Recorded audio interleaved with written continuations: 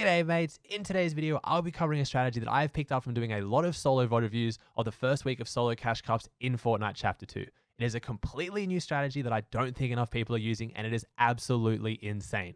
It is leading to some of the most consistent placements and stack loot I have ever seen. In today's video, I'm going to not only go into detail on why this strategy is so insane, but even break down 2 drop spots in detail that abuse this strategy depending on your current skill level. Now, without further ado, the strategy of course is...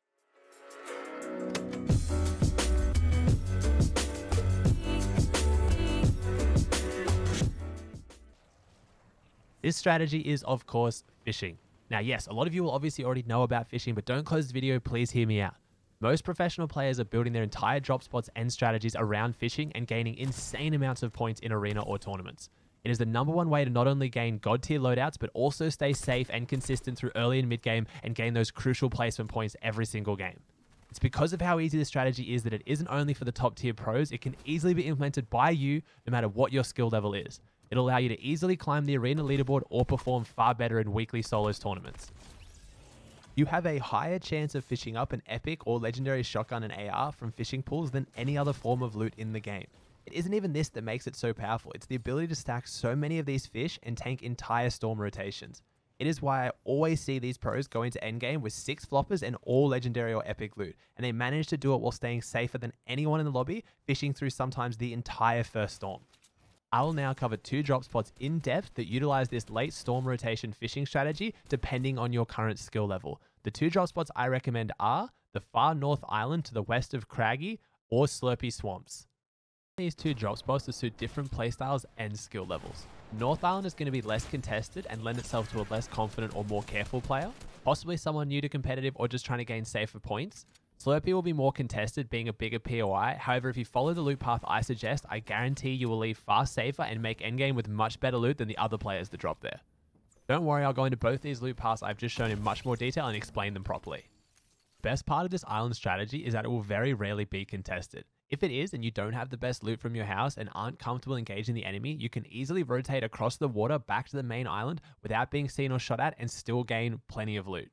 If uncontested though, you want to make sure you prioritize getting max wood and brick, which you can easily do on this island, and then start fishing all the pools on the north side of the island, working your way around to the east and then the south. This is because if you have a fast storm and need to tank some damage, having extra floppers and slurpfish on the south side of the island near your boat is much better. This particular drop is amazing because it has an extremely close and uncontested store of max metal. Now remember, if you have a far zone and you'll take some storm damage to gather this metal, don't worry. The strategy is so insane you will still get in on 100 shield, 100 health with floppers and slurpfish to spare after you go back to your boat and eat some of those spare floppers that you fished up earlier. Here is an example of the loadout I walk away with after doing this exact rotation.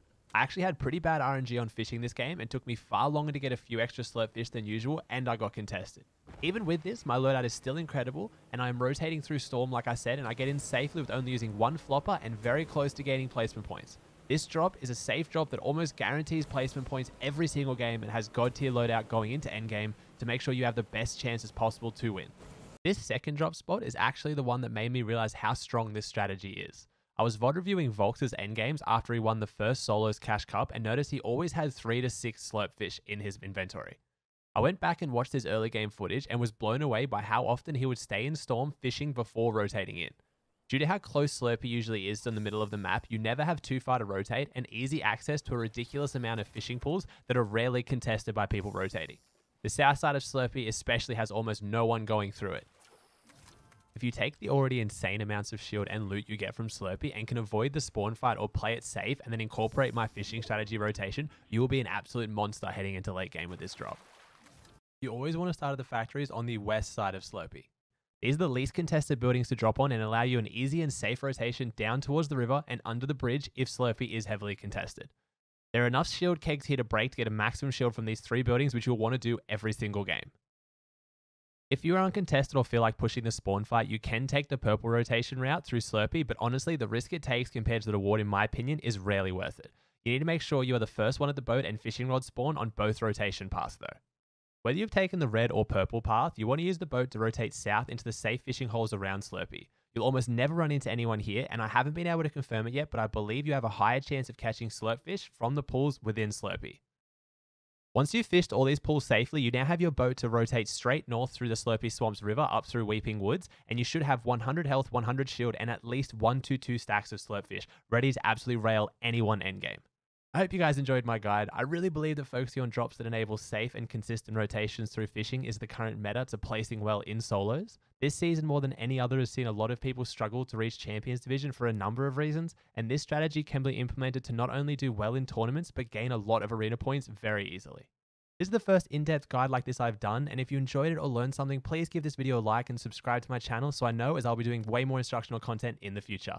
Thanks for watching.